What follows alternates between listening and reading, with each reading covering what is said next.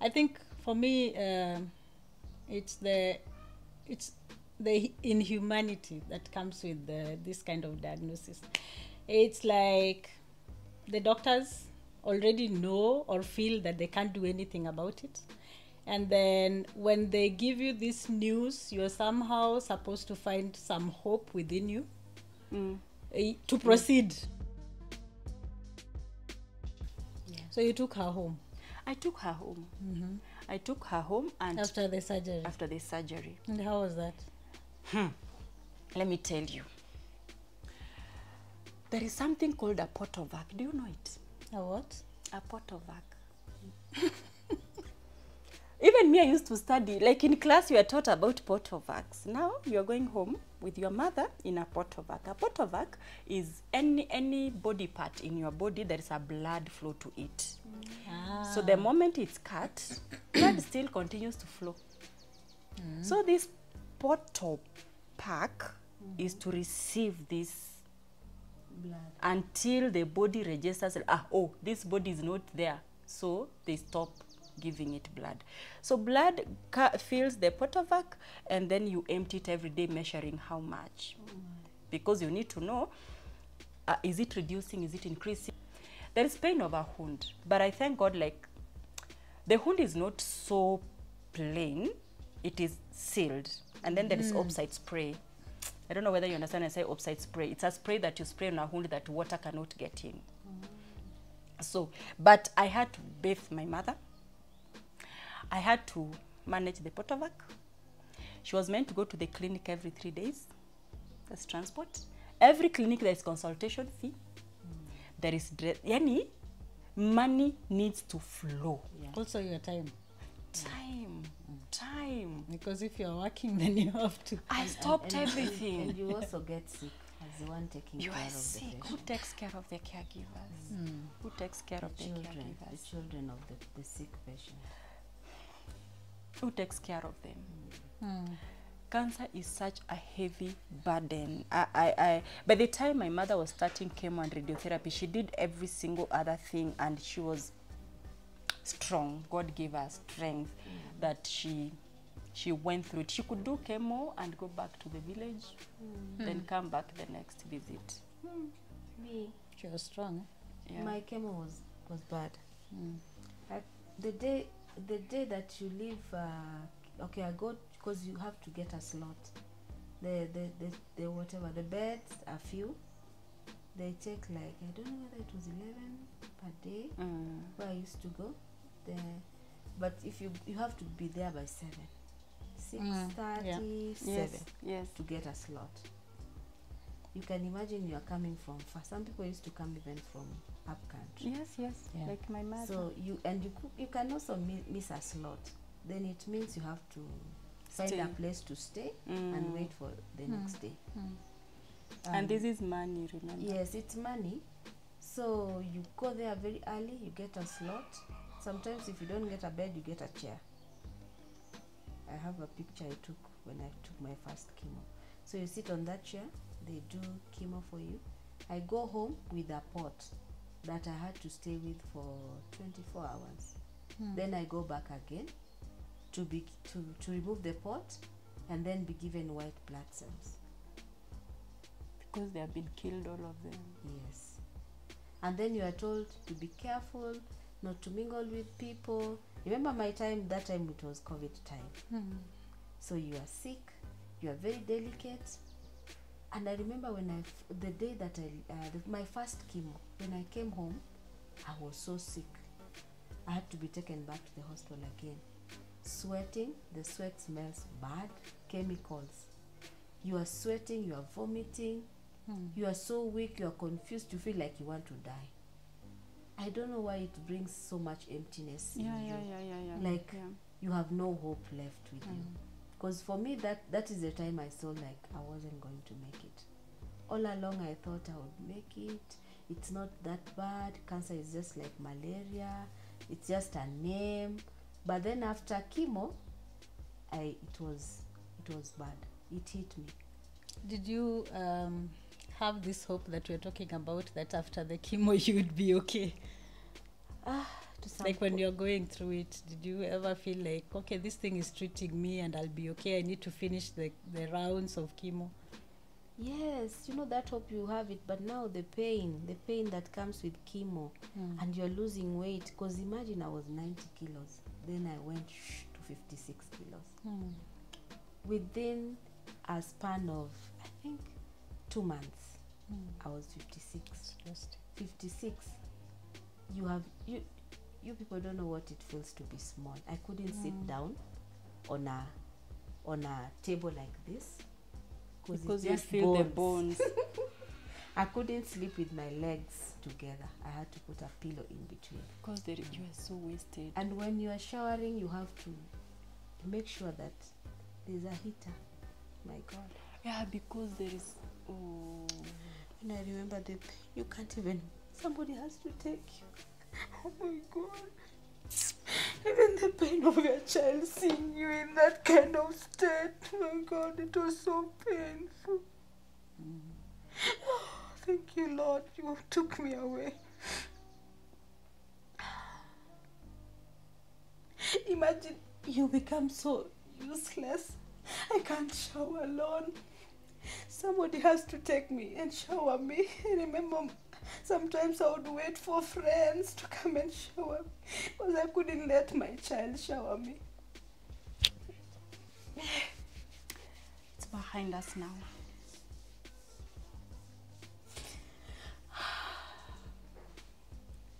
Yeah. The things that people take for granted in life. That you can wake up and go and shower. That you can wake up and go and bask in the sun. Yeah. That you can just wake up and feed yourself. You know, I reached a place I couldn't even feed. Somebody had to feed me. You're so dependent on somebody. Yes. As you talk about depending on somebody, I am the somebody to my mother. It was not easy. She's waiting for you. She's waiting for you to come and bathe her. If you're not available, she will stay. You don't understand it from the perspective of that patient. You understand it from the burden of you who is going to do this task. And then another thing I just remembered, you know, as a cancer patient, they would cook for me food. And you tell them to bring it at that time. Maybe they delay like 5 minutes. When they bring the food, I don't want it. And then you tell them, give me time. People will not understand you. Another thing is the child. My daughter suffered a lot. One day she came and asked me, where is God? Every time I come to this house, I find you sleeping or in the hospital. Where is this God? What is happening, Mom? For how long are you going to be sick? You know, if you are sick for like today, tomorrow you take medicine and you're well. But when it takes too long, people give up on you. Yeah. People gave up on me. My own family gave up on me. But thank God, because God will always bring somebody. Yeah. He will bring a friend. And that's why we are here today. Because you used to come and visit me. I just want to pause and say, all the scans of Tourist Brother, the scans of Jackie, I got a chance to look at them myself. I didn't see hope myself. I shared with my colleagues. They looked at it. The first question is, who is this? Remember Jackie's scan? Who is this? Don't tell me it's you. Then I say, no, it's not me. This one is dying. I didn't even tell Jackie. I didn't tell anybody. This one, we can't even do surgery. We can't, just palliative chemo. But here we are. Here we are. It didn't end like that for Tourist's case. Let's just give her a chance to tell us how it ended with the brother. Like, why are you making me cry? um,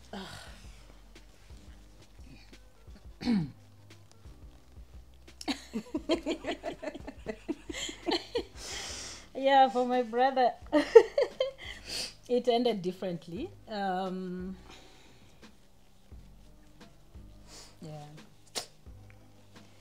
So, from the grafting, the beginning of all the problems. So, the grafting didn't take. And then, so of course, we got a chance to do chemotherapy and radiotherapy, which, as you describe, it's a journey of its own. And it's also very tasking for the patient, because the first thing I ask them is, can we get a ward, so that because it's every day, can we get a ward room, we'll pay for it? No, you have to go home, bring him every morning at 7, then he has to do the chemotherapy, and then also the radiotherapy. So they don't prepare you so much, because for the radiotherapy especially, I remember there was, I know you know the medical term, but there was like so they take you, how do you say, they it's a mask, is it a mask? It's like The heart. yeah, it's like a heart that fits well to your head. So we had to take him to get that. It's molded to fit your every person's head. So that, and then yeah, it ended in death. My brother passed on. Yeah. So he went through the chemotherapy, he went through the radiotherapy. Why I ask you about hope is because my brother was always hopeful. Because having had an underlying condition, and having managed that, he approached cancer the same way. So he thought, if we adhere to everything that we are being told by the doctors, if we do the chemo, if we do the radiotherapy, he will be well. Which I really admired my brother for that hope, because that hope, it also gave us hope as his caregivers. And anytime I would feel like I want to give up, it's that hope that made me want to of course I was not going through it like him, but it also gave me hope to take care of him and take him to these appointments. Okay, he did all of that and we finished.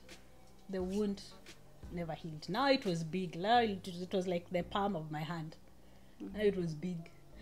So we had to figure out, because they say after you do chemotherapy and radiotherapy, you need to give it time for the medicine to work. We were hopeful it would work. How it would work, we didn't know. We were just trusting on God. He would get healed. And so months and months and a year went by. The wound was still there. We had to dress the wound. At first we were to dress it twice a week, so I would take him twice a week for dressing, and then it became like about 4 times, like every other day. I have to take him for dressing of the wound. And then he just, I think for my brother it was the hope. The hope started going away. And then it's like you are in the hospital, there's no hope coming from the doctors. You are in a family setting, there's no hope coming from the family setting. You are in a friend setting, there's no hope. I mean, like you said, it's like you look at it and you say, I don't think we can go ahead with it. Like nothing good will come out of this. Okay? So it was constant negative reports from everybody. Okay, and we could only trust in God. Basically, He was our only anchor. It reached a point now when we went to the doctors, they would just tell us, there's nothing much we can do. And they would tell him while he was sitting there. That really hurt me, because I would think, prepare us, or just tell me so I can tell him, because he's a minor. Okay, but he would be sitting there and they would say, if we take you to the theater, you won't come out alive. But you've not gone to ask for theatre. That's the same thing they told me. That's the same thing. When now I had to make a U-turn. Yeah. The doctor tells me, there's nothing much you can do, Jackie. Because after doing all those 4 chemos, the cancer now went to stage 4. I had cancer in the lungs, I had cancer in the liver, the lymph nodes, and the stomach had already, it spread until the outer part of the stomach. So the doctor tells me, that's the time when I went for PET scan. When I went for PET scan, I remember that day as I went, my sugar level was 2.2. And then they asked me, how did you walk up to this place? That was the day I was so strong. I walked alone, nobody held my hands. And then they tell me, now, go back to your oncologist because there's nothing that you can do. And I said, thank God. Now that the doctors have tried and there's no hope, my hope is anchored on God. This is your report. As for me, I am healed and I'm not doing anything else. And I stopped taking medicine. All the cases of this thing called cancer, everybody has a very different story. There is no straight path like diarrhea, malaria, headache. All these conditions have a straightforward path, but cancer has been, as I said again in my video, I said even the scientists are doing research. Even the treatment that Jackie used to get well, I want to think that they're also even undergoing more research. Yes. Yeah. But I want to emphasize and say any condition can be managed when people are sure of what they're doing. Yes. I always feel like, hey, this cancer thing, everybody is just sitting at an edge. Let's wait and see. I think the worst thing, Amy, is when they give up. Everybody gives up, and then it's a waiting game. Yeah. Because there is nothing we can do as a family. There was one time I stood outside of Kenyatta and I was asking God, like, really, there's nothing. Yeah. I think for my case, my mom didn't lose hope. At least My you had husband, somebody. Yeah, and the love of my daughter, my husband, my mom. My mom kept on telling me, Jesus is right beside you there. Don't give up. And my husband would tell they would tell my husband, let your wife write a will because she's going to die. And she would say, don't talk about her like that. I'm coming back to get the wife that I left in Kenya. It's every story is very different. I think what gave me hope was when I spoke with Prof. CK, and then I saw the treatment journey, and I know that stage 2 breast cancer is manageable. It's localized, it's in one region after surgery, and there's so many cases that have gotten well. But if it is mismanaged, of course. Mismanagement is this thing of, wait, let us go see. Getting the right person is the hardest part in the management of cancer. Getting the right person to manage you. But if it's mismanaged, how will you know mismanagement? I keep on encouraging people, please pray before going to seek treatment. God will order your steps. We will never exhaust talking about cancer. There is that one thing that you'd wish be rectified when we're talking about cancer diagnosis. Let's begin with Turi. What is this one thing that you felt, I wish it could be done differently? For me, I just wish after they told us that he had cancer, that they would give us time, that they would not rush us into making a decision. Because all we've had people saying was that first surgery should not have been conducted. And maybe we would have talked to other people, discussed other options. But it was just Alternative treatment. Do this now, it has to be done. So for me, it's just that. families. It's not one person. Like if I tell Amy that her mom has cancer, it's not only Amy. This mom depends on a lot of other people, and a lot of people also depends on the mother. And the mother is a person. It's not a Give them data. time. It's not data. Yes, so for me it would be that.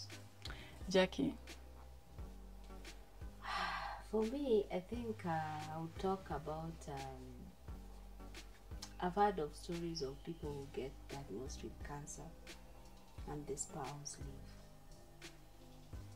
leave. Love is very important. If you have a sick person, if you have a cancer patient, please show them love. Don't talk behind them. Even if you see like they are going to die the next day, sometimes those people sleep there, they're not sleeping. I remember there are so many times I would sleep in. They just talk behind me, thinking this one is now dead. I'm not dead. I'm just sleeping. I can hear what they're saying. And I think sometimes people don't know. You judge, and you give up, and you want everybody else to give up on this person. And this person maybe is not given up on himself. So don't give up on a sick person until it is over. Yeah. Show them love, be there for them. If you can't be there for them, don't hurt them. Yeah. I was hurt at one point when I was sick by people who stayed with me, and it was like now you're fighting two things at the same time. So if you can't show them love, I mean, Don't at least fight just with walk them. away. Yeah. Don't hurt them. Don't, just love them. Yeah. What will I Another say? thing also I could say, maybe you can try alternative treatment because it works. Yeah. Because what you're eating is what is killing us. Change your eating styles, change your eating habits. I've seen people who have survived cancer just by fasting. How many of us even take time to fast? We take things for granted because you have woken up. Just like I was saying, you can go to the toilet alone. Take time and pray. Even the Muslims, they fast. As Christians, do we take time to fast when everybody else is fasting in church? Because you can wake up and your legs can move, you move. think everything is all right. No, You move. take time to pray, take time to fast. God is able. Amen. What will I say? If I had a way of subsidizing financially cancer patients, if I had a way. People die. They have wanted to do chemo. They can't afford it. People die. If they did surgery, they could have gotten better. They die because they couldn't afford it. If there was a way finances could be, if there was a way diagnosis could be made earlier, if there was a way people could be having wellness checkup so that something is identified early enough, if there was a way human resource could be fully equipped in the machinery in the peripheral areas to diagnose early enough, and if there was a way patients could make their lives easier by being positive. I have nursed patients who died because they lost hope. You die before you die. And I want to say, like, I saw my mother having so much. I think she had hope because I was in charge. Yes. Yeah, I think she got hope. And if you are a caregiver, I have seen patients die because nobody's making a decision and everybody's making a decision. Yes, they're arguing about They're it. sitting on that boardroom. You come out and you ask, so who do we talk to? All of us. So you say this patient needs to be done ABC. Let's talk about conventional. Alternative medicine, I have no experience. Conventional medicine of, let's say, stage 1 surgery, for example, prostate cancer, for example, breast cancer. These are cancers that can be managed very easily. You come out, you ask, who do we talk to? All of them. You leave them making a decision. 1 week later, there is no decision. They're there. And if people could just know, pray to get the right person to help you make a decision and make a decision properly. Don't allow doctors make a decision for you. sit down, pray, make a decision. That is what I could emphasize. There's so many things, but those are what I can emphasize about. There's this thing I discussed with you a while back, palliative care. Oh yes. I just feel like as a country we're not doing very well on this, because some patients don't have people who can take care of them full time.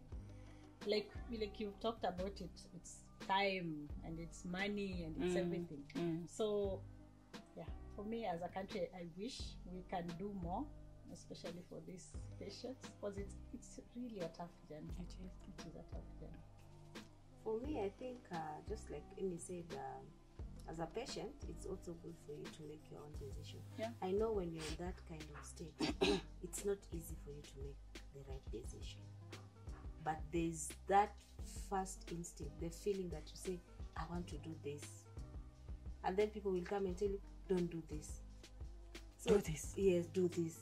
And then somebody comes and says, I saw somebody doing it and it didn't work. So go with your own self and try and believe in yourself, believe in God. Don't lose hope. When you are sick, don't lose hope. Keep hope alive. Read verses, hang on them. I used to hang on my verse. John 11:4, that this sickness is not unto death, but for the Son of Man to be glorified. And indeed, he was glorified. That's it. I want to summarize and say that treatment of cancer and diagnosis, the journey of cancer is never a straightforward journey. And if we can do, I want to emphasize, if you can do wellness checkups every year, you will do yourself justice. That's all from Health Focus this week, and I hope you've learned. Let's meet again in the next episode. Have a nice week ahead.